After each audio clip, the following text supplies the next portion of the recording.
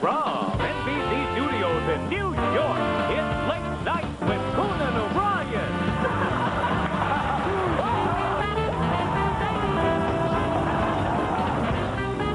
Tonight, Gina Gershon, sports dude Mike Beck, comic Gary Valentine, and Don King explains everything. With Andy Richter and the Max Weinberg 7.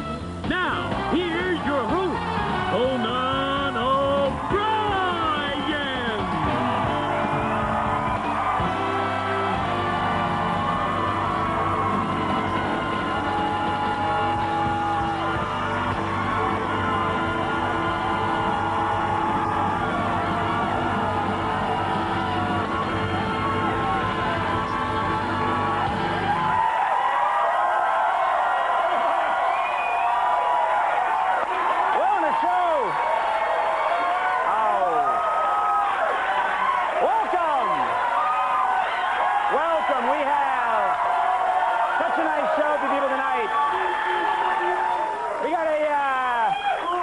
We got a very fine program. Very fine program for this evening, ladies and gentlemen. Thank you for tuning in, being with us tonight. And I want to talk about something right up front that I read in the tabloids, if that's okay. We all read the tabloids, right? Admit it. Let's not be... Okay. That's 9 trashy people on my side, okay. No, this is true. This is in the tabloids. I want to talk about it. The latest issue of Star magazine reports that Kathy Lee Gifford has forgiven Frank and is pregnant with his baby. That's true. Now, here's my question. Why is it that when Frank Gifford has an affair, we get punished? That's what I'm curious about. That's not fair. This is going to sound like a lie. This really happened in Scotland, reading the newspaper. In Scotland, no, I wasn't reading the paper in Scotland. That screws everything up. In Scotland, a dog bit off a person's lip. So doctors removed the lip from the dog's stomach and sewed it back on. Yeah, and the doctors say the surgery was very experimental and won't be perfected until the next Tyson fight. And then they'll have figured it out. Yeah. Big story if you're a science nerd. Anthropologists announced yesterday that according to new research, Neanderthals are not the ancestors of modern humans. That's right. And after hearing this, John Tesh said, "We're not?" I was confused.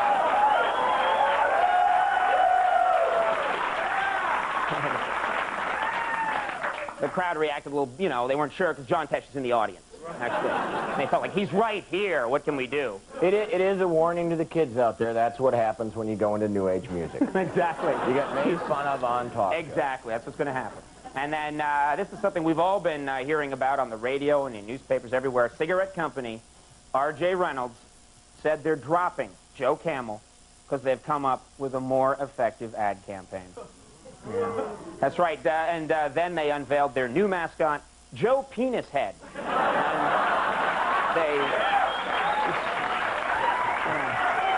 see the happy... Buy a cigarette off that guy? Yeah.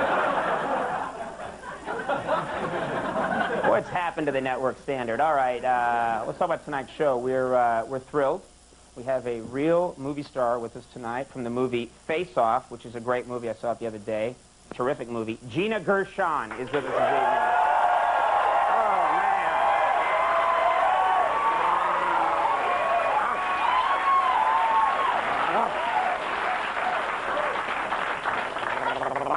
All right, and then this second guest is fascinating. He's a promoter, very controversial promoter and owner of the minor league baseball team, the St. Paul Saints. He's a fascinating guy. Mike Veck is on the show.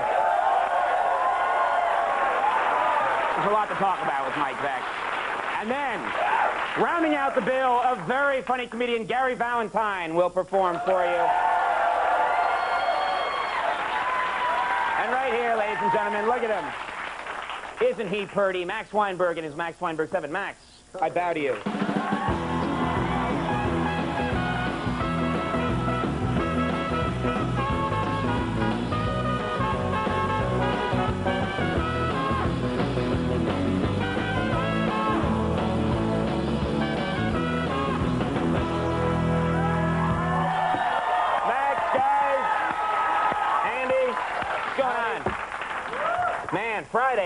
Yeah? Yep. You gotta love Friday.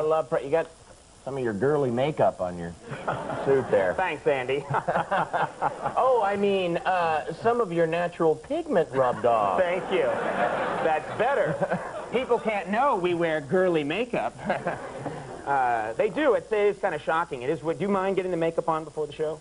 No, well, I mean, it's not like the greatest thing for your skin, you know. No. I mean, I'd rather not have brown goo smeared on my face every day. Yeah. But I need it. I don't know. I mean, you actually kind of need it too. Yeah, but let's face it. I really need it. I am the whitest person that ever lived. Right.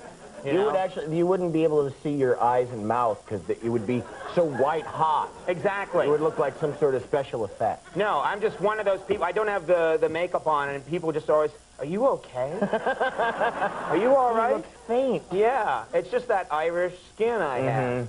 I'm supposed to be living in a bog in Northern Ireland. That's what I'm supposed to be doing instead of being here, you know? It is weird, though, having the makeup on, like if we've been doing something and I have makeup on and I'll go downstairs like to the drugstore or something. And then I realize halfway through, you know, purchasing the toothpaste or whatever, oh my God, I have a face full of makeup.